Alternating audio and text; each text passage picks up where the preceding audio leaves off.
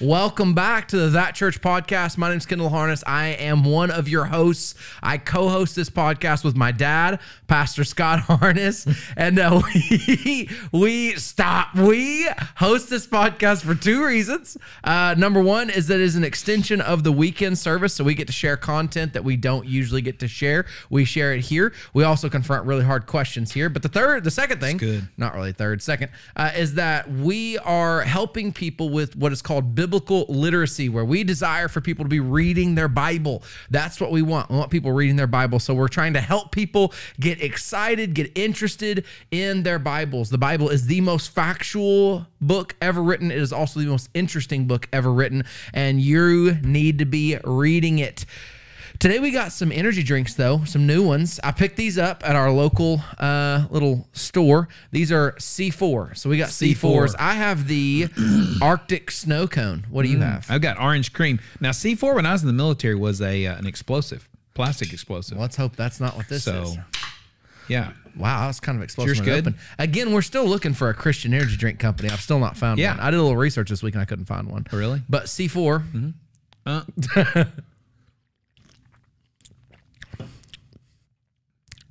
That's pretty good. Is yours good? Dude, mine is. Is it really good? Dang. That is the old-fashioned push-up ice cream. Is that what it is? Push pops? Little puffy push 100%. pops? Man. That's delicious. Mine is, it's interesting. Okay. So with that out of the way, it is time. And if you want to, these were recommended to us too, C4 was. If you want to recommend energy drinks for us to try, drop in the comments below and we will try them. Not sponsored by any of them, by the way. No.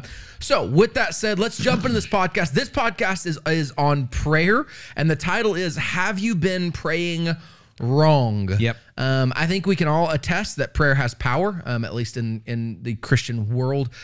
We all believe pretty much, even across kind of cultural and religious borders, people pretty much believe that prayer has power in some way, shape, or form. Prayer in its most simplest form is communication between us and God. That's the simplest. We'll talk about what is prayer a little bit more in a minute. But before we do, I do want to tell a quick story. So a few years ago, this is a while ago, actually, several years ago, I was still a kid. We were going, I think we were going out of town. I think we were going to the lake for something. And we're on our way to the lake, and we pull up to a gas station or something, and there's this other really nice fancy truck with a nice boat on it. And this guy gets out, and it's this guy with this other woman. And the guy walks up. Well, you recognize the guy immediately. And then I didn't recognize the woman. You didn't recognize the woman. So there's this guy that we knew. But I did know his wife. But yeah, we knew his wife, but he wasn't with her. He was with another woman, and he wanted to talk to Dad. So Dad and this guy start talking, right? Everything's cool, whatever. And at the end of the conversation kind of fizzles out. And Dad goes, "Hey, I want to pray with y'all. Can we pray with y'all before you go?" And they're like, "Yeah, whatever. We'll pray together." So we grab hands. Everybody's in a big circle outside front of the little piggly wiggly, whatever it was. And Dad starts praying. Normal thing. God, we love you. Great, having a great whatever, praying, whatever you pray for. God, Dad's praying through it. And about a quarter of the way into the prayer, Dad starts to just kind of deviate from normal prayer language. Dad's like, I pray, God, that you remind this man of his wife back at home and that he should not be out running around with other women. I pray that the brakes go out on the truck, and I pray that the boat sinks today in Greers Ferry, and all these prayers. And he's like, the guy, and you could tell, like, it got uncomfortable about that point. Guy's looking up, and he's like, hey, and finally Dad says, amen. Amen locks it in. It's like, no going back once there's an amen. And this guy's like, you take that back. Take that prayer back. And this guy, and Dad's like, I'm not taking it back. See, have a good day. Have a good day. Have a good day. And then, there we go, right off to the car. Dad's done prayed all kinds of sickness in this guy's life, and he's prayed his dog to die and everything else. I mean, it's a whole thing. Anyway, that was Pastor Scott, just so we're clear. Maybe in his younger days, but anyway. But with that though, prayer though has power. It has power. It does. I do want to say this before we get all the way into it. Like I say, you wrote a book. A legit book. It's called More Than Happy. And the reason I bring it up is because with the More Than Happy book, it's on Amazon, still for sale right now. Yep. You can purchase one wherever books are sold. But with that, though, we released what's called the 21 Days of Happy, which is a 21-day prayer journal that the staff wrote. That's right. Here at that church to accompany your book. And the 21-day prayer journal is actually free. We'll put the link in the description to this. You can download that. It goes along with the book, but you could read it without the book as well. Sure. But it's a 21-day prayer journal. So prayer has been a pretty big part of that church's history in a general sense for all of us and pieces. So with that, have you been praying wrong? Have you been praying wrong? What are kind of your initial thoughts on prayer? Well, one of the things we're going to actually cover at the very end of this is the number one mistake. I mean, absolutely, categorically, I can say it without any doubt. It is the number one mistake that every Christian has made when it comes to prayer. And it is a deadly mistake. So if you are making this mistake, your prayers, number one, are not going to be answered. And it's not going to go well for you. So that's at the end of this. So some of you are going to try to fast forward to it. And if you do, I don't know what might happen to you, really. No, Pastor Scott's gonna pray that for is you. going to be the last thing we're going to talk about, though, is the number one mistake. So been praying wrong. Have we been praying wrong? I think there's some stuff that we ought to look at when it comes to prayer and, how we should pray. And you and I talked about looking at the Lord's Prayer. Yeah. And spending some time there and just walking through. Because if there's anyone who can teach us how to pray, it would be God himself through Jesus Christ. Without a doubt. I would think he'd be the expert on this. And the one thing I love about this passage, when we dive into this passage, the apostles have literally asked Jesus. They've asked him. They said, how should we pray? Yeah. So how are we doing this? How should we do this? Yeah. Sure. And so it's Matthew 16, right? Isn't that right? Or is it 18? For the Lord's Prayer? Yeah. Matthew 6:5. 6. I don't know why. 6. I was thinking you said 16. It threw me off. I was like, oh wait, is it in 16? I'm like, no, it's in 6. I don't know why. It threw a whole extra one in there. Sorry about that. Keep going. So the disciples asked him. They said, how should we pray? What should that look like? And by the way, we call this the Lord's Prayer, but this is really not the Lord's Prayer. No. This is a prayer where Jesus is teaching us. It's a model prayer. Yeah, it's a model prayer. He's teaching us how to pray.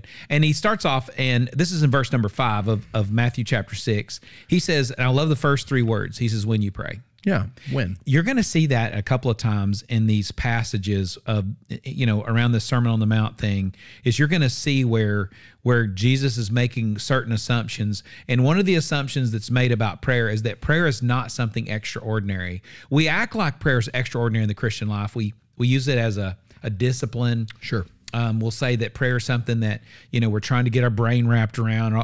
But prayer actually, this prayer, and prayer, I want to say one more thing. We've said prayer is a conversation with God, but it's actually not. Actually, prayer is you and I, and we are conveying an intentional message to God. Sure. Anytime God speaks back to us, that's never referenced in Scripture as prayer. That's referenced as revelation or illumination.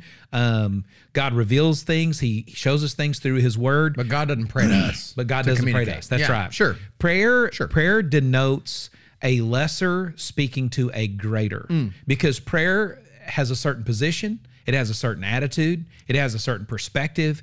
And all of that, when we're speaking to God, that's prayer. Now, can someone have a conversation with God in their prayer life? They can, but a conversation means that I'm hearing back from the other. Sure. If you couple Scripture, biblical reading, you couple it with meditation, being quiet, allowing the Holy Spirit to speak to you, a conversation can be had. But sure. prayer in its purest form in Scripture is us relating a very intentional message to God. We are saying something very intentional and specific to God in a certain way. And so Jesus said, when you pray, this should be a normal thing. That means that sure. I should very consistently be conveying an intentional message to God when you pray. It should be happening. And Jesus said this. He said, don't be like the hypocrites who love to pray publicly on the street corner and in the synagogues where everyone can see them. I tell you the truth, that is all the reward that they'll get. And so in other words, what he's saying is that prayer is specifically us wanting to have an audience with God it's not about having an audience with everybody else. Prayer is not about other people hearing my prayer. It's not about, and I know so many times, especially I remember when I first got, really back into church and I was a young Christian. I'd been saved since I was a little kid, but I didn't get back in church until it's after flight school, you know? And so in the military. Yeah, so in the military. Very much so into adulthood. Yeah. And I was very intimidated because you would hear certain people pray and their prayers were so like, wow, you're like, man, they've got all these cool words to say. And when they would pray, you'd be like, wow, that's a cool phrase. And stuff just came to them, and I prayed like somebody with a speech impediment, I was like, God, I mean, and that, it's not about that at all. It's particularly not about people, that you're, around you, them hearing you pray. It's not about that at all. It's just this conversation that I'm going to have with God. I think it was Billy Sunday was in the White House many, many years ago. And he was praying. They were having like a prayer breakfast thing or whatever. And I don't remember who the president was, but he was praying at one end of the table, the president's at the other end of the table, and there's a whole bunch of dignitaries and, whoever it is, religious people there. And the president kept saying, hey, I can't hear him, while Billy Sunday was praying. He said, hey, I can't hear him. Billy Sunday just keeps praying. And he says, hey, I can't hear him. And finally gets finished. He says, hey, I couldn't hear you while you were praying. And Billy Sunday said, I wasn't talking to you. It's true though. It's true though. So I think one of the things Jesus says, he says that if I'm praying or even pretty much any religious activity that I'm doing in hopes that other people will see me, God discounts that. He doesn't pay attention to it. So, and the reward you're going to get is when I heard somebody pray. They saw you. Yeah. I heard somebody pray and I was like, wow, they had really cool things to say. And I was impressed with it. I can be impressed with it, but the world doesn't change. My world doesn't change. My life doesn't change because somebody around me is impressed by what I said or otherwise. So, so that's one. Verse 6. Yep. He says, but when you pray, go away by yourself and shut the door behind you and pray to your Father in private. Then your Father who sees everything will reward you. And so Jesus said, go be by yourself. I believe without a doubt what he's saying in this passage is that you need to get in a place where, number one, you can focus and concentrate, and number two, you're not role-playing. Sure. The moment my focus in prayer shifts away from God and what I'm telling him and my relationship with him, and it shifts to something else, my prayer is rendered ineffective. I agree with and that. So, and I think that it is important to note that there's nothing wrong with public prayer, but I think it is important. Yeah. But I think it is important though that when you look at Jesus' life throughout Scripture, Jesus intentionally finds time to be by himself to pray. And that doesn't mean that you can't pray in public and that public prayers are ineffective. But what that does mean is that often the temptation, whenever you're publicly praying, is to pay attention to what everyone else is thinking. And often, when you talk to people in religious circles, I talk to people all the time. I'm like, would you pray at this thing? And a lot of people say no. And you're like, why won't you pray at this thing? Well, I'm worried about what, I don't want to say something wrong, or I don't want to whatever. And it's like, well, again, I do understand that. I do get that. And that is, a legitimate concern or whatever. But again, prayer is not public speaking. Prayer is that I'm communicating with God. Now, the hard part about that, and not communicating with God, but like you said, sending a intentional message to God. But I think that the point that you want to make is that, yes, when you do that in public, there is some public speaking portion to that probably, but at the same time, more so, it's really designed to be just a letter to God that you send to him, and what everyone else thinks about it, it's none of their business. It's not really for them, it's for him. And so how do we pray? Well, based off the Lord's Prayer and those types of things, we pray in conversation to God, straight to him, and we prioritize him, and that's kind of how that works out. Yeah, and I think too that, and we're going to do a one verse I don't know what we're going to call that, video, yeah. Where we're breaking apart single verses. And the first verse, and we've already started the research on it, is James 5:16. And it says that it says, the effectual fervent prayer of a righteous man availeth much. Now, that's in the King James Version. And when I looked at the original text on that verse, what it's actually saying is, it's saying the prayer of a righteous person is made effective. Okay. And so what James is saying, and it's the same thing Jesus is saying here, he's saying that my prayers, it's not about my prayer. Okay. It's about the one who hears my prayer. Okay. So the power is not in my prayer or even in the particular words that I use. The prayer is in the one who's hearing my prayer. And so, and when he hears my prayer is made effective. But that effective prayer, I think you have to keep this in mind. That effective prayer that we're talking about, your prayer is rendered ineffective the moment that intentional message that you're sending, you consider it as it is being heard by somebody other than God. So in other words, it becomes ineffective when I start thinking, Kendall's hearing me pray. Let me say something cool. Get worried about so that Kendall can go, and when you get finished, Kendall goes, oh, that was a good prayer. The moment that I'm more concerned about what someone else thinks about my prayer, or I'm more concerned about how they receive the prayer than its intentional direction to God, is the moment it becomes ineffective. So the reason why Jesus is is promoting private prayer is because when I'm by myself and it's just me and God, and I'm quiet and I'm alone, then at that particular moment, I don't have any reason to role play. There's not somebody around that I'm going, oh gosh, I hope they think I'm super spiritual or whatever. That takes private that prayer temptation away. And I would just throw it out there. I believe private prayer is probably one of the least taken advantage of, but probably most important practices of Christians. I agree. We just don't do it. We don't do it enough. And we throw it out there like this. We'll say, well, I can pray anytime. When we can pray anytime. And that's true. But Jesus himself, now this is God in the flesh. So you got to think, this is God speaking to you about what he wants. Jesus says, I want most your attention on me when you're talking to me. Sure. When you're talking to me, I want it to be about me. Limit everything else. And so the best way for you to do that is for you to be alone. Yeah. And so if Jesus says that's the best way, what's interesting is Jesus says it's the best way. That is probably the one way that is most under attack in our lives. Yeah. Think about it.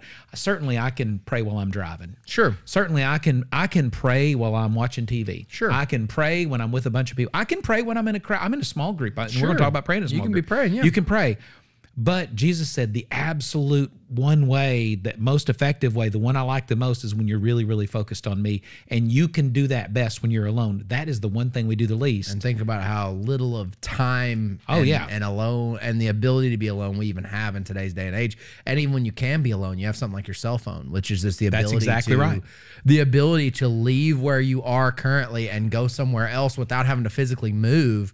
It's like, 20 years ago, the cell phone, you weren't able to, you'd have to go to the phone to get it, but now your phone goes with you. It's like, I read a study. Could never be alone. I'm sorry, I didn't mean to. Go. But I read a study the other day that exactly said that today we are never alone. Never. And so Jesus said, here's the one thing I want you to do. I want you to get alone, and then your prayer life will become really And I'm not effective. saying the devil invented the cell phone, but I am saying this. He's for sure using it. I mean, it's like, it does have an Apple bit out of it. I'm telling you, man, that logo still bothers me. How does that happen?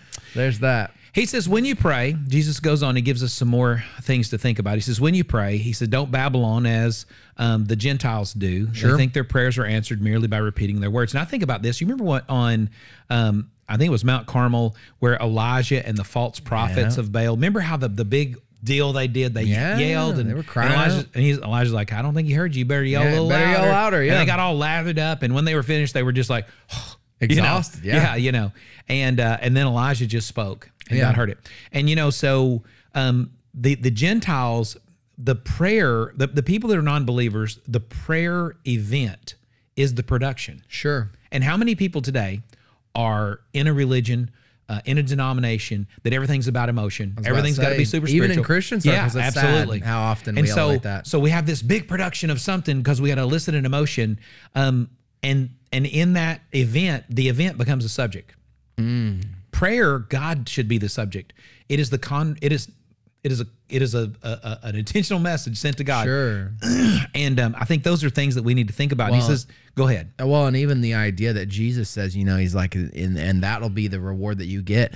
How many people come out of a prayer service that's super emotional, and they come out and they're all supercharged, and they're all like, I feel, and they'll say blessed. I feel blessed coming out of that service because that service was so uplifting. I think those words could still ring true that Jesus says, that goes, that's the reward you're going to get out of that, which I think is not a ding against the prayer service. It's just, you have to understand, if the prayer service became the focus, then the encouragement you received, that's it. It's not going any further than that. Well, I met with a pastor and coached a pastor from Belize a few weeks back. Yeah. And we sat and talked for a good long while. Stacy and I are going to Belize in a few weeks, and we're going to lead some leadership training. And we were talking, and one of the guys that was there that was with us when we were, kind of putting this thing together, he said, how would you like for, Scott to come and lead a service and do some cool stuff? He said, I'd love for that. He said, and people will come. He said, but what we need is discipleship. Wow. And here's what he said. He said, all of our churches about 5 years ago were absolutely packed full of people. He said, a huge revival breaks out. He said, the churches are packed full of people. He said, there's all these people getting saved and everything else. And he said, but there's no discipleship. And he said, those churches afterwards, when the emotion ended, when all of the theatrics ended, he said, those people went away. And he said, never came back. He said, we're way worse off than we ever were. He said, poverty, alcoholism, drug use, suicide, you name it. He said, broken marriages, prostitution. He said, everything is through the roof. He said, it's infinitely worse than what it was before. He said, we don't need an experience. He said, we need disciples. We need people who are being transformed. So he wants us to come and lead leadership, teaching leaders how to build disciples and make disciples. And so it's a fantastic perspective, though, because I think a lot of times we can get distracted by ringing the bell of a number or an achievement of some kind. And you think about that in the idea of one day, and then from there you don't think about what happens after that. And even like when you look at, and this is not to ding the revival itself, but you look at even Asbury, when you looked at the revival there, fantastic, 50,000 people show up in one day, but all those people left and they eventually went home. And it's like, and I mean, they have to a degree, like, yeah, whatever. And so again, that's not to take anything away from that, but at the same time, you do have to kind of think, what's more important, a single experience or a long-term life change? Yeah, and I think if you inventory individual, responses to what happened there, in the end, and the same thing's true about prayer, God must remain the subject. And by the way, that's a constant amendment throughout Scripture. You have to be mending that, because in your life, there's times where you're carrying out good, solid Christian activities in your home or whatever, and the activity becomes the subject. In your church, there's times where you're pursuing really good things that we were asked to do, make disciples, but the disciple's still not the subject. Or you're evangelizing, reaching people who are lost, but the lost still aren't the subject. God is always the subject. And so in this prayer, what Jesus is trying to clarify for us is it's not about prayer being some type of event, but prayer is just the opportunity and the segue of us having this chance to have an opportunity to talk to our God. And we need to do that. I love what he says. He says, don't be like the pagans. That's the people who keep saying things over and over and making a big theatrics out of it. He said, for your Father knows exactly what you need. I think it's important of what he says here. And he points out the relationship. The relationship is this: you're not talking just to anybody. You're talking to your Father. So Jesus is, don't overlook this truth that when you're talking to God, these things you're conveying to him, you're conveying them to your Father. And he goes on to say this: it's not about repetition as far as like forcing God's hand, but what it is about you having this conversation or having this talk with your Father, which is hugely important. He says, so here's how you pray. So here's the model. Here's Jesus breaking down how exactly prayer takes place. It should take place. And he emphasizes some really important stuff here. He says, our Father, which, by the way, if you'll notice, the model prayer that Jesus gives us is a prayer that's prayed in community. He doesn't say my Father. He says our Father. And so it's kind of interesting that I think he embraces at this particular moment the power of communal prayer, praying with other people. Although he's told us to go into our prayer closet and to pray by yourself. That is important. But now he's also embracing this communal prayer. Our Father in heaven. So he tells us where he is. He says, may your name be kept holy, or hallowed be your name. And what he's talking about here is he's saying the name of God should be held at a certain level of honor. Why? Because God's name is his identity. Where God is realized and recognized for who he is, there's unbelievable power. See, where God is realized and recognized for who he is, there's direction, there's purpose, there's salvation. In fact, the Bible says there's salvation there's salvation in no other name other than Jesus. That's right. No other name given among men, whereby you must be saved. At the mighty name of Jesus, every head will bow and every knee will bend. So there's direction, purpose, salvation. There's security and so much more. And so the first thing that Jesus establishes is the importance of the positioning of God. He's in heaven. He's above us. He is over us. He is above all. He is over all. I think that first statement tells me my position, you know, and it tells me because I know God's position. You know where, at that church, we have this green light. Yeah, the little Dorito. Arrow, little Dorito. Keep going, yep. Came from a mall map. You're Yeah. here. One of the most important things that we can know as we pray, study the Bible, seek to follow God or anything is where is God?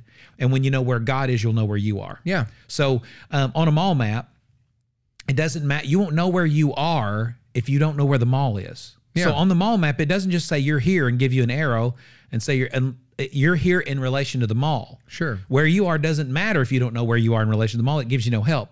You don't know where you are in life or anything else until you know where God is. And so Jesus says, let's establish this index. So when you know where God is in heaven. His name is holy. That means he's above all. He is beyond all. He is over all. He is God. When I establish that, my prayer life's right.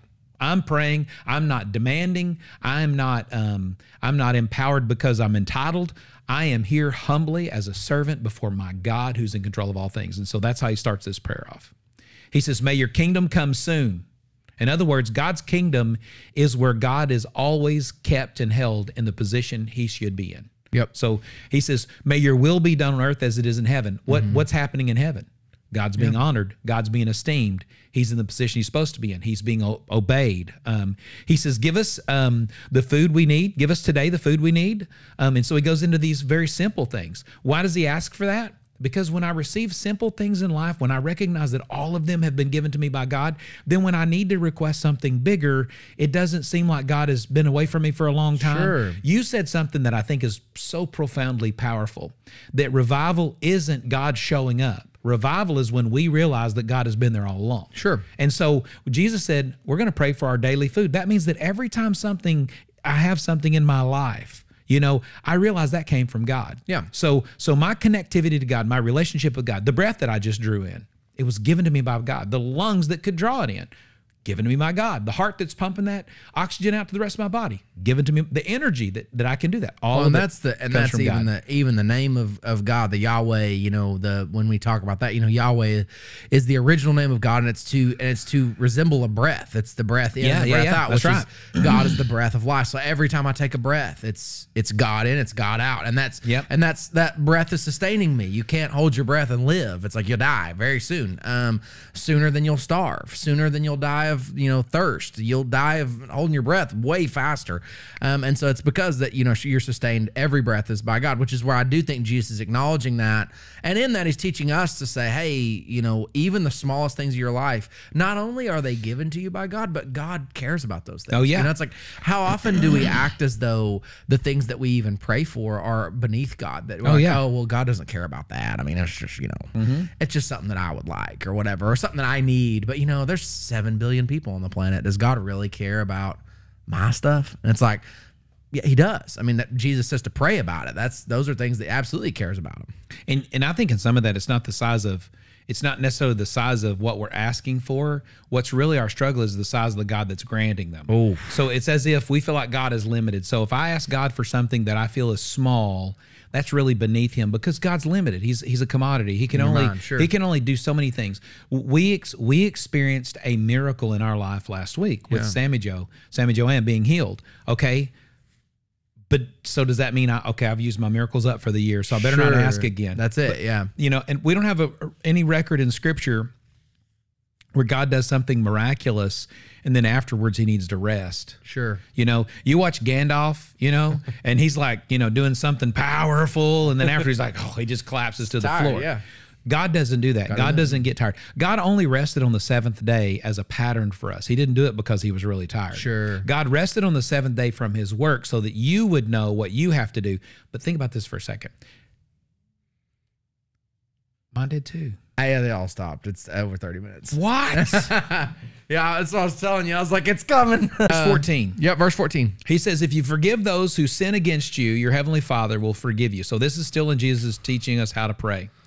And so one of the things he says is that, first of all, again, positioning of God. God has the authority to forgive you, and you need his forgiveness. Yep. But to agree with the same and be unified and in alignment with God, you use your authority to forgive as well. And so, and he says this, he's saying that, he says, but if you refuse to forgive others, your Father will not forgive your sins. So in other words, my relationship to God the Father is going to be out of balance and messed up when I don't practice the pattern that he's established. So in other words, he establishes the wave and I continue the wave.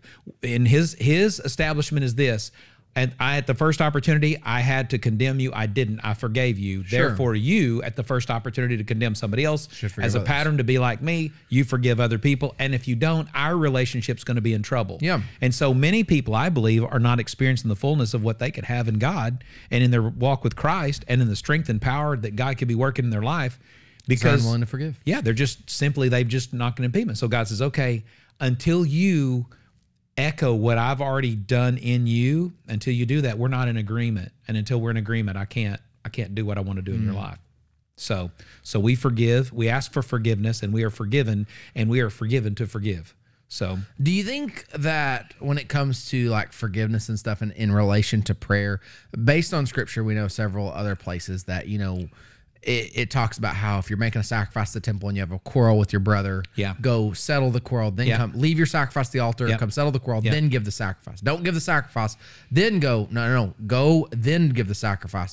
Do you think that that's a more of a hindrance between like an obstacle between us and God, or you think that's more so God saying, I will not talk to you when you're like this? I think what God's saying is he's saying that my body and the head and the body of Christ are synonymous. So in other words, when the Apostle Paul meets Jesus on the road to Damascus and he says, why are you persecuting me? Paul had never actually met Jesus. Right. But he'd been so he couldn't have persecuted Jesus physically. Right. So he persecutes other believers. Persecutes the church. And so Jesus talks as if he and the believers are one. Sure. And in the same way, God is saying that you can't be discombobulated and out of place with my body and then have a conversation with the head and everything's going to be good. You can't be crossways with another believer and expect that's not going to be a problem for you and God. Because the body of Christ is the body of Christ. Wow. Okay. So he all that is pulled together. So my willingness, first of all, me being forgiven by the head means that I forgive in the body. Unity to God is a very incredibly important thing. If you think about the price he paid for that, right? Think about the price he paid to forgive us, period. Right. So he was willing to die for that. So that forgiveness is really important. He was willing to die so that he could forgive us. He expects you to take that as seriously as he does for as he did for us, as we would for other people. Well, and so it's Ephesians 5 where it talks about, you know, it speaks for husbands and wives, but I think it's true for everybody, which is that, you know, it talks about husbands loving their wives as Jesus loved the church, which is that, you know, he's willing to die for it. It's like that's a sacrificial love. And don't you remember that he said also that when you're crossways with your wife, it could be a hindrance to your prayers. Yeah. So again, we're still back in that same circle where he's saying that you don't get to have, and people do this. People sometimes think, well, I get to have a relationship with God, everything's going to be fine, but I don't have to have a relationship with my brothers and sisters in Christ. That's not true. So anyway, there's that. Verse 6. Keep going. Essentially, there was a siren going off in the hallway. Both of us heard it. I highly doubt these picked it up. There was a siren going off in the hallway. It's still going off. And Jimmy, one of our guys, comes walking out. Pay no attention to it. Verse 16. I guess we're good. Here we go. 16. Verse 16. It says, and when you fast, again, remember what he said? When you pray? Yeah. So and when you fast. So what he's saying is that a normal behavioral pattern of a Christian is a Christian talking to God. Typical assumption that Jesus is making is that you pray and that you do fast. That's exactly right. That's exactly right. So we pray and we fast, which, by the way, if you think prayer in private is something that we basically disown and don't do, fasting is on a whole nother level. Yeah. Which we have a full podcast episode on fasting. I'll link it in this video. Yes, good. So, that's good. It says, don't make it obvious as the hypocrites do. So in other words, once again, when you fast or whatever you're doing, whenever the activity or the event or the people around you become the subject and God is not the subject, it's still going, I don't keep going, sorry. And God stops being the subject, it's at that particular moment that it becomes ineffective. Yeah, if your desire is to impress or to make yourself look a certain way in prayer or fasting, stop laughing at it. But if that's your desire, then obviously you've taken Jesus off the forefront. I think prayer and again, like we said earlier, prayer in its simplest form would be a direct message from you to God. But I do believe that the best thing we can do a lot of times is eliminate the distractions between us and God and the way that we're distracted in it. I agree. Them Speaking distractions, God, we are so ADD today. The energy drinks did not help a lick. Keep going. But he goes on to say, when you fast, you comb your hair and you do all those things. Now, verse 18 is important, though. Yep. He says, then no one will notice that you are fasting except your Father. So here's an important thing. God wants nothing to be the subject in our communion with him other than himself. So prayer, the primary side of prayer is God wants that to be us speaking to him. Sure. The primary side of fasting is us beckoning God for something. Giving something up for him. That's right. But God is nonetheless the subject. So that's why in fasting, I think it's a mistake that we make sometimes. We get all wrapped around the axle about what we're not doing anymore. We're not eating this, or we're going to give up TV or whatever.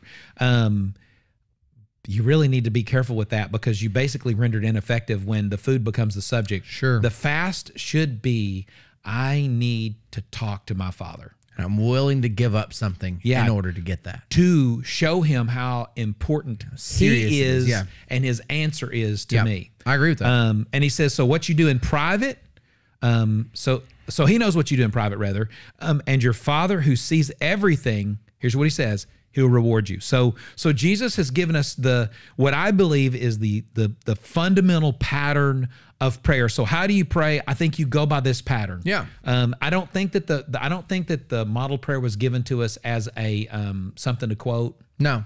Well, and it's crazy how many religious circles just cite that prayer and just say the words, and it's like, and I heard a quote, and it was so good. It said in prayer, it's better, and I don't know who this was. I'd give them credit, but I don't know who it was. But it said in prayer, it is better to be heart without words than it is to be words without heart. That's good. And I think that a lot of times the Lord's Prayer is recited, and that's great that you know it. That's awesome. It's just like reciting Scripture, where Scripture's great.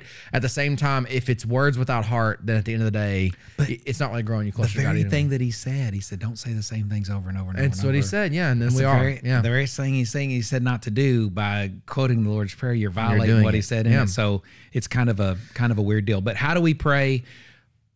God is the subject. Honor God first. Present your request to him, but still, walk in forgiveness. Those types of things. Those are things that would be model pieces of prayer. We've also got on here method. Prayer method. There's 4 that we have here. Where should I pray? We already covered one, which is in private. Obviously, you pray in private. Every Christian should be praying in private to some degree. I don't think we necessarily have to put there's not necessarily an amount of time that you're like, hey, you should have at least 5 hours. Again, that sort of makes that the subject of like, oh, I need to get my 5 hours. Like that's a problem for me personally. I'm like, hey, I agree you should be praying a lot, but I don't necessarily would say, people are like, well, how much is a healthy prayer? Like how much time? It's like, well, yeah, but if I give you a time frame, that's all you're going to think about. It's like, well, I got to get my 5 hours or else I'm not holy. And it's like, yeah, it's not really what it's about. It's about prayer. Don't make it about the time frame. Make it about praying.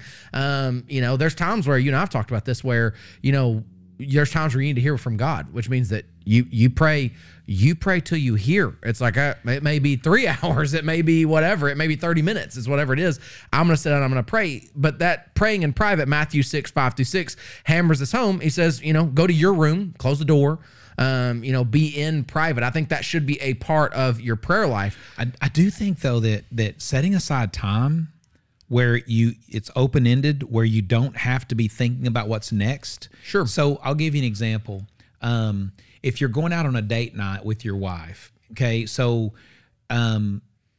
if you set the bookend of that when you've got to get back home pretty early, then the date is only part of it, and then the rest of it you're thinking about, I got to get back. Yeah. What if you set aside time with God? And I don't want to say date because that sounds weird, but what I'm saying though is, I think it's actually pretty close to how it's supposed to be though. But if it was kind of like that, where you said, okay, Friday afternoon, I'm off this week, and I'm just going to go and I'm just going to spend time praying. Sure. We don't do that, but we should. If we did, and let's just say we got alone with God and we spent a good period of time.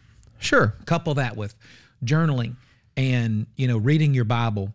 I just think that those are the kind of things that we're missing out on because we don't make that kind of provision. Like, we know that a relationship is rich when we put time in it, but our relationship with God should be rich. Well, what if I just said, I'm going home early today and I'm just going to spend some time with the Lord? Yeah. Well, and how many times do we consider our relationship with God like a physical relationship? If you walked up to your spouse, there's times where a quickie date between something like is cool, that you're making time for them in between something. Like I've had times where, I'll get done with first service and I'll be like, Nicole, I want to hang out with you for 10 minutes. I got 10 minutes. I got to speak again, but I'd like 10 minutes with you. And that's really cool. That's awesome. At the same time, if I walked up to my wife on date night and I said, hey, we're going to dinner, but I only have an hour. And at the end of this hour, I got to go. It's like, it just doesn't make the relationship feel like it's real. And you're on your phone the whole time? Yeah, everybody, exactly. Or you're thinking about something else or whatever else. It's like, if I treated my wife that way, it would obviously frustrate my wife. Sure. She may not be mad at me because she loves me. She's like, hey, I understand that. But at the same time, my wife's like, okay, when am I going to get some time with you? I'm not trying to be pushy. When am I going to get some time? If we treat our relationship with God, not saying you treat God like your spouse, but more so if you looked at God and said, hey, this prayer time is also investing in my relationship with God.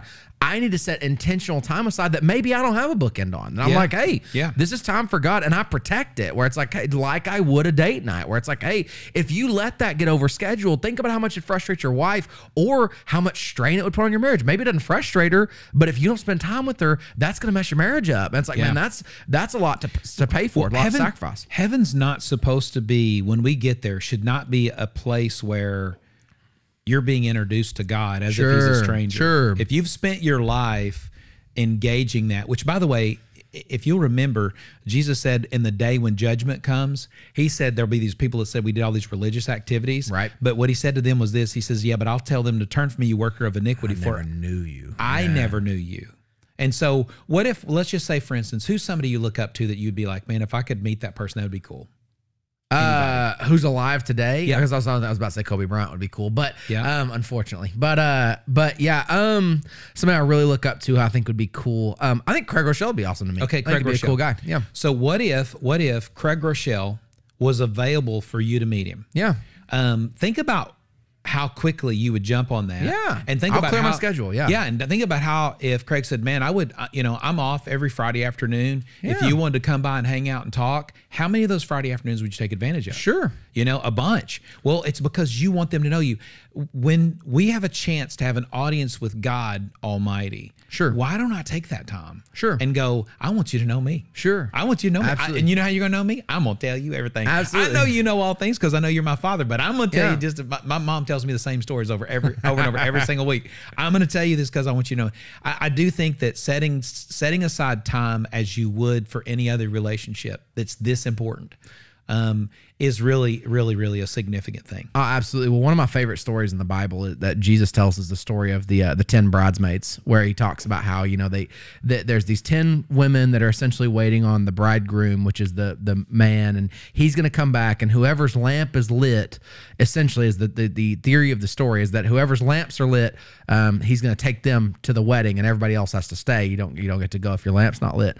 And the interesting part of the story is that when the bridegroom comes, only 3 of the 10 bridesmaids were prepared. They had enough oil to keep the lamps burning all night long. The other 7 bridesmaids were called lazy or whatever, and they didn't have enough oil. And so they went to town to buy oil. And while they were gone, the bridegroom returns. He takes the 3. They go to the wedding, and the other 7 pursue him. But obviously they don't get there in time. And when they get to the wedding, though, what's interesting to me about this story is when they get to the wedding, they knock on the door. And he comes to the door and he says, apart from me, for I never knew you, which is the same thing that he says there. What's interesting is he never mentions the lamp. He never says, your lamps weren't lit. I'm sorry. You didn't have your lamps lit. That's good. That's not what he says. He says, I never knew you, which makes you wonder, did they really have to have their lamps lit? Or was that just what they thought they needed? and that was an action that made them feel religious, when at the end of the day, really, it was about a relationship with the bridegroom. good. Had nothing to do with the lamps. And so prayer is this idea, and praying in private is this idea that I'm ditching all this other religious activity I'm trading it in for a actual relationship, which is, when you look at scripture, he says, apart from me, for I never knew you. He doesn't say, apart from me, you were sinful. He doesn't say, apart from me, you weren't a great Christian, or you weren't a great mom or a great dad, or you weren't a great whatever. He says, apart from you, I didn't know you. And so it's like, part of me says, sin is a part of life, whatever. No doubt we should make war with it. But what Jesus is saying is that I have a relationship with you. I don't know you. How do I get to know you? Well, prayer would be probably the primary way. I think so too. And I think too, when you think about when we looked at the model prayer, one of the things he talked about was walking in forgiveness and those kind of things. So that means that it's not just, although it is getting alone in your prayer closet, but it's not just that. If forgiveness is a part of prayer, forgiveness is an activity. That means that there's things that I do that is a message to God intentionally. 100%. So I mean, as I forgive somebody, I'm praying. Yeah. I'm giving God a statement. Yeah. As I love people, I'm praying. I'm giving God a statement. I'm sharing a statement with God. In addition to the actual verbalization of prayer, by the way that I live my life. The second way that I was going to say, we got way off topic there, but private prayer is the first method. The second one is, go back to it. It's with your family. Yep. And I think you look at that the same way Jesus did. Jesus gave us instruction about prayer. That's what that model prayer we just looked at. But then he modeled prayer. Yeah. So the disciples, not only did they get instruction, this is how you should pray, but they saw him pray. Sure. And that should happen in our family. One of the things I can confess is that I never saw or heard my dad pray my whole life. And, I'd love to have seen that, I know he did, not a lot, but I know he did. I know it when it was most important, he did. I know my dad's in heaven. I believe that with all my heart, but I will say this, I never got a chance to hear my dad pray. Sure. And so there's times you don't really know when someone prays, and it's not role playing, but when someone prays, you hear what they really think about God. Sure. And you see this relationship, and that needs to be modeled in our families. Moms and dads need to be doing it. We in our family, it's always been a part of who we are, and your kids need to see it. Your wife and your husband needs to, to see it. But you pray in your family. I think that the private prayer is that primary prayer. We need to be doing that because that's our relationship with God. I think we need to be praying our family. Well, there's no better way to model prayer than to pray with your kids. I mean, absolutely. They are already under your influence. They are already under your control or whatever. And we do it with our kids. Nicole and I do with our 4. And they, at first they didn't really understand it, but now they want to pray. And it's like, they don't really know. Yeah, exactly. Amen. They don't know what they're doing or saying, but amen. They've seen us do it though. And they're like, hey, dad does it. Mom does it, whatever. I'm going to pray. And Dawson, you want to pray? Yeah. I love it. Amen. Yeah, they pray. They pray for other people. They'll list people's names because they've heard us do it. It's like, those are things that while they may not fully understand what's going on, and we wouldn't hold that to them as kids, at the same time, when they get older, they'll be like, I remember my parents praying with me. I remember that. How did they learn how to walk? Yeah. By taking chunky, weird steps and falling down. How did they learn how to talk? By using weird words and Sure. Yeah. How do you learn how to do anything? Yeah, I think you're exactly right. So you model it you pray with your family. The third one is in your small group. Yep. And now Matthew 18, 19 through 20 is a verse that's taken out of context most of the time. This is talking about church discipline. So you have to take the whole verse in context. This is not, hey, if a couple of y'all get together and you decide something, God ain't got no choice but to do it. That's not what it's saying. What it's saying is that you bring two people together for the discipline, but it's showing you though, and I do think the heart of this is that there's this special place that God is in the community of his people. Sure. And praying together as God's people is important. Sure. And I would say that in a small group is a really important thing.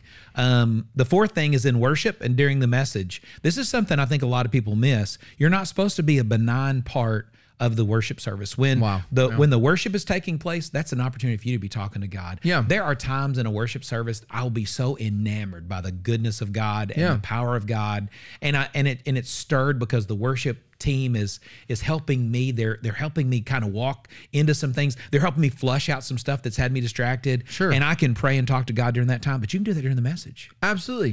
There's times when someone's speaking and they'll say something and I'll go, Lord, thank you for that. I didn't even consider that. You don't have to be just like a knot on a log. Yeah. You're active in that service, man. Be praying, be talking to God, and a chance you have to do that. We use Philippians 4:5-7, you know, and everything by prayer, everything with thanksgiving, man. And I can't think of a better place than in the services to do that. No, absolutely. Well, and in worship, and I think in the service, there's nothing better too than getting in a room full of like-minded people where you're all pursuing the same thing, a relationship with God. I desire to be closer to Him, and so do these people. Yep. And when you're together, there's just something about that. And I think worship services are really designed to be opportunity. When you're a Christian, if you believe in Jesus, you're no longer really a consumer in the service.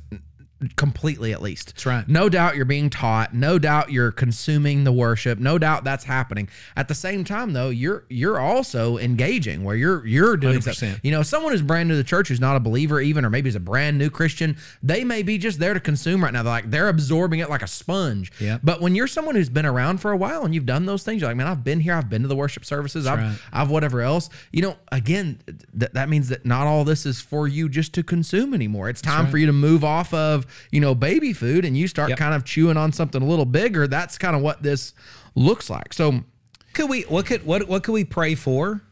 So what are some possible contents of our prayer? Which, by the way, I don't believe that the Bible tells us, and I've seen people do this where they lay out like a pattern, like you've got to ask for this and do this, and it's in this order, and da-da-da. Yeah. I don't really believe that that's actually how it works. I do believe the model prayer Jesus gave us that says that God maintains His role and position regardless of what we're doing, asking, or saying.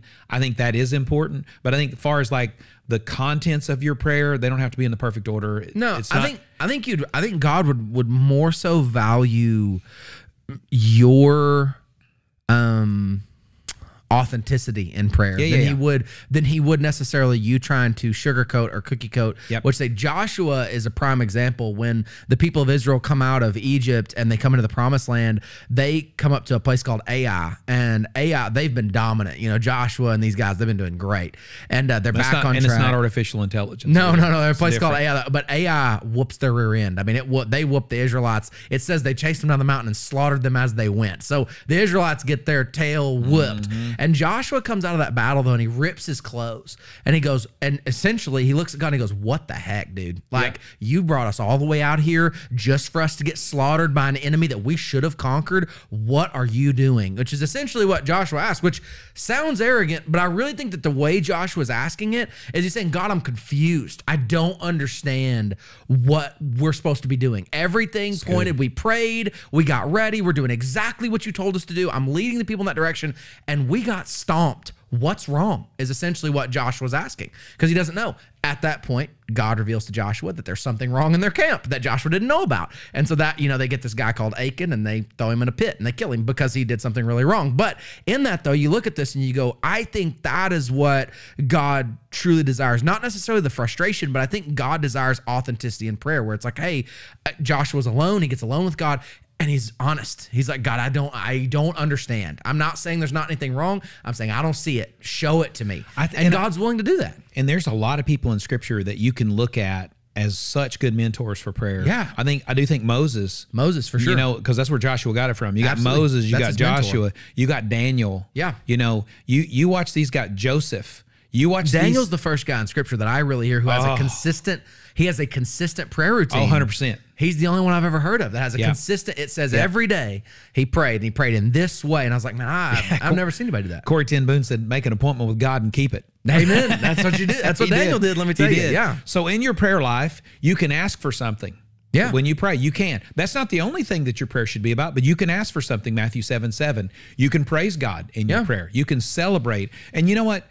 Your prayer doesn't have to have all these things in it. It doesn't have. It could have one it could have some of them. But I do think praise is important. Praise is where we begin to evaluate the value of God in our life. And again, it keeps him in that position. 100%. You can thank God. Yeah. I mean, prayer could be an inventory. Man, there's nothing wrong with just stopping and going, man, let me go back. Yeah. You know, our marriage has gone through these many things. Here's where God brought us through this, and he brought us through this and brought us through this. You want to beef up your faith for tomorrow. Go back and inventory what God did yesterday. God's already done, Yeah, so you can thank God. You can confess your sins. You know, that inventory of and being ruthless, it's not going to do you any good to pretend. Yeah, no. I mean, it's not like God's going, oh, wow, I didn't know that. Yeah. You shocked me. Yeah, no. But the other thing you can do, and this may surprise you, you can even gripe. That's what you Yeah. were talking about. Yeah. You can gripe. Psalms 142, 1 and 2 says, with my voice I cry out to the Lord. With my voice I plead for mercy to the Lord. I pour out my complaint before Yeah. him, and I tell my trouble before him. Yeah. We had a series a few months ago, I think even, that we talked about complaining. And we talked about the only kind of complaining that's okay is complaining you do to God. Yeah. Where it's like, hey, I bring these things to you and I'm like, God, I don't get it. What's going on? That doesn't mean that you somehow criticize God for the way he's doing things, but God's the only one in control of the situation. No doubt about it. Which is when Joshua comes to God, Joshua doesn't know what's wrong, but he knows that God does. And so he's like, you know, but I don't. Can you tell me what do we do? And sure enough, God's like, here's what you did. That's right. You got a guy that took some stuff out of Jericho they wasn't supposed to take, and it's That's like right. that. That's what happened. And so he confesses that to him. So it's an interesting thing. But I do think that prayer doesn't necessarily have to have a certain nuance or whatever to it. But these are things that you can do in prayer. I can praise God. I can thank him. Absolutely. I can ask him for things that I may need, things that I may think I need. It's situations I need clarity in where I'm like, God, I need clarity here. I don't understand. There were several times when we were restarting that church Cabot, when it first got started, things would happen and I would go back to prayer and I'd be like, God, I don't get it. Why, what are we doing? What do I need to do? I don't even understand if I'm supposed to be happy, mad, sad about this situation. What do I need to do to make this work? And that, I think that's prayer requests that you can, or not prayer requests, but pieces of prayer that you can absolutely have. Let's skip down to prayer secrets because I think that fits where we're at. And let's walk through are there some secrets to prayer? Well, one of the secrets, have to do a secondary podcast on this one. There's a lot we just skipped. One of the things that that we may have heard before is that when we pray in Jesus' name, that we're going to get it. And they get that from John chapter 14 and verse 14 says, Jesus said, if you ask me anything in my name, I will do it. Now that's a pretty profound statement. Yeah. Unless you understand what my name means and what he's talking about. Okay. So when we pray in Jesus' name, it is not a magic open sesame statement. It's not rubbing the genie's bottle. And as we've said before, and I'm going to say it once again, because I'm talking to God, God does not relinquish his position as being God. Sure. He is still sovereign. So when we're praying in Jesus' name, what does that mean? That means I'm praying a prayer that Jesus would sign his name to. Sure. Think about a check. Sure. The reason why the bank will cash your check, which most of you young people don't even know what a check is, it's a piece of paper. We used to fill them out and we put our name at the bottom. But what that means is that, let's just say your PIN number. Sure. That is authorization that the bank can pay that out. When you pray in Jesus' name, it is authorization that heaven can pay it out.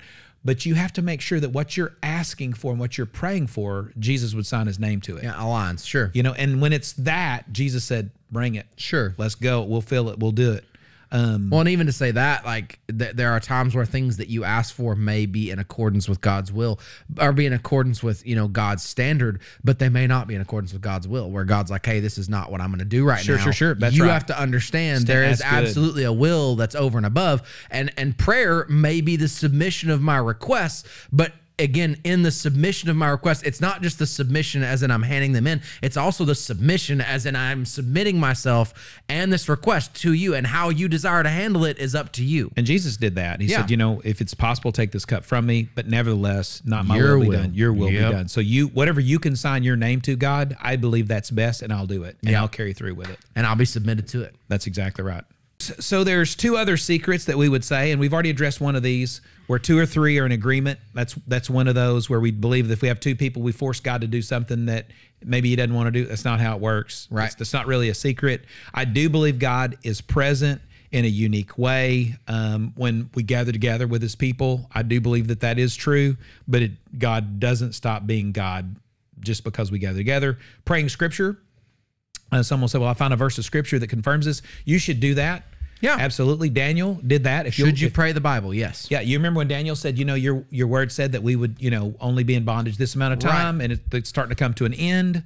Interesting piece about that. Almost every prayer in scripture is beckoning God to do what he already said he would do. That's almost right. every prayer. That's right. Daniel is chief among them, but almost every prayer. But really, if you look at that, again, they're praying in Jesus' name, if you will, because what they're doing is praying in harmony with God's timing and God's will and what is God's God agreement. wanted. Yeah. So, which you taught that in the My Journey stuff, that God's greatest desire. And I think that prayer is one of those things where when if I am not already aligned with God's greatest desire, the more that I pray, the more likely that I will become aligned with his great desire. And as I become aligned with his great desire, my prayers will align with that desire, meaning what I want, what I desire starts to align with what God desires, and that's where I believe you're kind of in the perfect place. Absolutely, 100%. Matter of fact, in that verse where in Matthew chapter 7, where Jesus tells us to keep asking and knocking, and he's not saying be repetitious, but what he's saying is your consistency, again, praying consistently, your consistency in prayer doesn't guarantee you get what you want, but your consistency in prayer guarantees that your heart is aligned with what God wants. Sure. And when that happens, then you get, when the Bible says God will give you the desires of your heart, when your heart's in alignment with what God wants, guess what? You're going to get it. You want to know why? Because God's will is always going to be done. Sure. What God is going to do is God's going to do. And the more that you pray, the more that that prayer is not moving God, it is moving you. It's moving me into alignment with God, where I'm like, hey, I'm out of alignment with God, and the more time that I spend with him and the more prayer that I spend, more time in prayer that I spend with him, the more that God is able to maneuver me in alignment with himself. That's right. It's not maneuvering him where God's like, oh, now I'm more aligned with your desires. He's going, like, oh, that's right. Yeah, you've got this figured out. I'm glad. Let me, Gabriel, let me write that down. Kendall's got a request.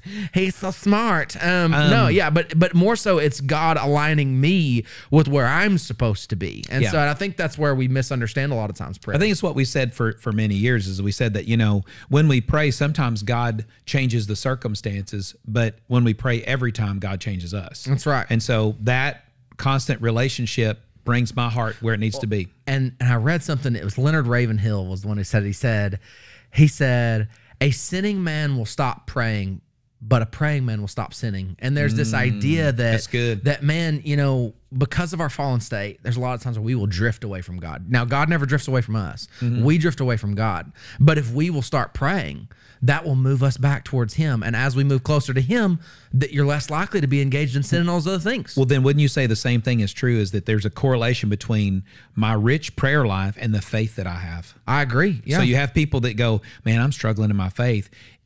How's your prayer life? Are you praying? Because I think it was D.L. Moody. D.L. Moody said that I pray out of obedience until my heart comes into alignment. Yeah. And he said sometimes that takes an hour or more. Yeah. So in other words, I'm praying before I feel it, but I'm going to keep praying because I know that it's effective. And the longer I pray, the more my heart comes around and I get in alignment with what God's saying. Yeah. I get into where God's directing me. I submit to it. Prayer is the answer to that. So when you have a weak faith, or you have a weak walk with God, or you got temptations just bearing down on you, really losing a lot of those battles, how rich is your prayer life?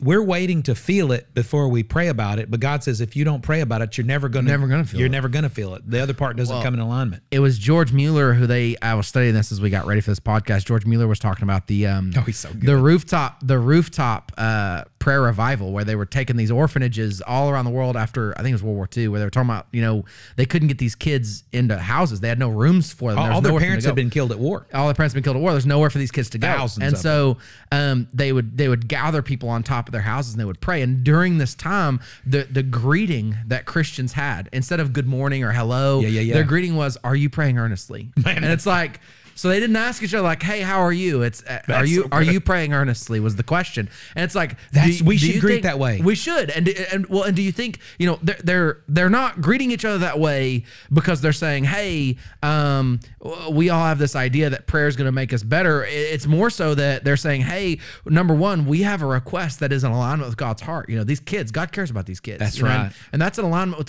His word. That's in alignment with His heart.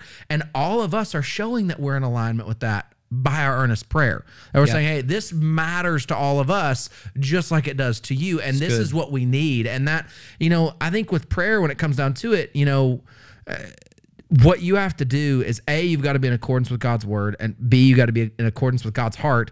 But, with that, I think as a church and as a society, we need to push each other to pray. That, words, that will, individual and prayer. Yeah. Yeah, that's so good. You're right. You're exactly right. So, sixthly, which we skipped a couple of the others. We did. We skipped like three, but that's okay. Be four. What can prayer accomplish? I love what Corrie ten Boom said. She said, faith sees the invisible, believes the unbelievable, and receives the impossible. Amen. Yep. Well, that's good. That is good. So looking at people in the Bible, that were effective in prayer. We have Yep. Elijah. Yep. He prayed for it to not rain, and it didn't. 3 years. 3 years of Didn't no rain. rain. And then when he prayed again, That's right, it rained. It immediately rained. Yeah. Yep. Jesus, look how effective he was in prayer. He prayed someone back to life. Yep. He prayed people to see. He prayed a couple loaves and some fish turned into a heck of a dinner 5,000 people, for yeah. thousands of people. More than 5,000, yeah. Yeah. And over, you see, Jesus actually prayed for us. Yeah. You know, and he prayed for us even right now, and we're still effective. Moses, his prayers were effective. And you've got some other just prayer moments, and even in American history that have been amazing. Yeah, really quickly, I just want to glance over is the Haystack Revival, which was essentially a group of 5 college students that gathered outside their school to pray, and then it started raining, so they ran underneath the haystack to be able to get protected from the rain. Well, these 5 college students met together every day underneath that haystack to pray, and they were praying about one thing. They're praying about foreign missions. They said, hey, man, foreign missions is important. There were no foreign mission sending agencies in America at the time, no missionaries, which is crazy. America is the #1 foreign mission sending country in the world and has been for decades. But at this point, there were none. Not one missionary was leaving. But these 5 college students, just 5 kids, they started praying. 3 more kids joined them, so they got to 8. That took them 3 years to get 8 kids total. They only get 1 kid per year, so pretty much what they got. But with those 8 students, 3 years later, went to a Bible seminary where in that they established 2 foreign mission sending agencies, and all 8 of those students went on foreign missions work. One of those students ended up working in Calcutta and worked across a couple of tribes there and made an incredible impact, translated the Bible into their language, reached over 6,000 people, set up 136 other missionaries inside that same area. Where'd that all start? That was only 1 kid, by the way. I didn't count the other 7, plus the other people they reached, plus the foreign mission sending agency that they founded. Not all that we didn't even talk about, just that 1 kid and what he did. But that started with 5 kids praying underneath the haystack outside their college. And you're like, absolutely you know, incredible. and their thing was they prayed. They said their slogan was we can do it and we will. Yeah. And it's like, that was their thing. It's like, we can do it and we will. And it's like, we will do it with no, nothing, no charter, nothing was set up. And they prayed through it, and God just provided an incredible way. George Mueller's the same way. There's a ton of things, but there was this cottage prayer meeting that happened. And George Mueller was won to the Lord at this cottage prayer meeting. And you go, man, George Mueller, one of the greatest, I would say in our time, one of the greatest leaders of the religious movement. 100%. You're talking about millions of children affected by George Mueller and the movement that he did. Orphanages around the world established, kids led to the Lord everywhere, millions of people impacted. And George Mueller was won to the Lord. How? At a prayer meeting. They had a prayer meeting, just a group of people coming together. And George Mueller didn't know God, didn't worship God, nothing. Came to that prayer meeting, said he was greeted like he'd never been greeted before, and got saved that night. After that was unleashed on the world. I mean, you're talking they attribute $7.5 million to his prayers. So he prayed, and $7.5 million was donated. That's in his time. In his time, yeah. So you're talking about, tell him what kind of money you're talking about he raised. Yeah. And George Mueller never made a need ever verbally known. Yeah. Nope. And he said he did that on purpose prayed. because he said that I'd never tell anybody about what I needed, because he said the reason being I wanted to always be, and God told him to do this. He said God wanted him to always be confirmed that God was the one answering the prayers. Absolutely. Absolutely. But even back to the Bible, the day of Pentecost, Acts chapter 2 comes about because the disciples are praying in the upper room at that time before the day of Pentecost happens. That's 3,000 people saved, all the gifts of the Holy Spirit, all that came right out of them praying. The deliverance of Israel from Egypt.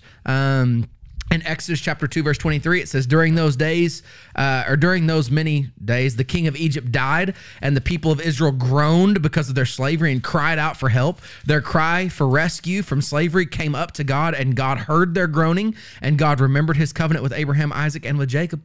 So they started groaning in prayer to God, and that's what the deliverance from Egypt came from, is that, they groaned to God in prayer. So prayer can accomplish a whole lot. In fact, I would dare say there is nothing that prayer cannot accomplish. And I think that the sad part about the society that we live in is that, like you said earlier, prayer is kind of a last resort instead of a first response. Think about this for a second.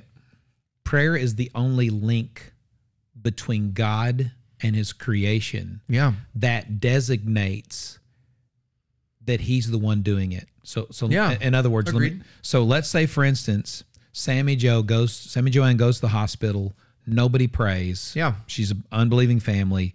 And the same things happen in her life that happened in her life. It would be marked up as good luck. Yeah. It'd be marked up as medical technology. Although the medicals, they're calling us to get hospice. Yeah. Might have been to plan a funeral. So that'd be hard to blame it on them. Right. They'd already given up.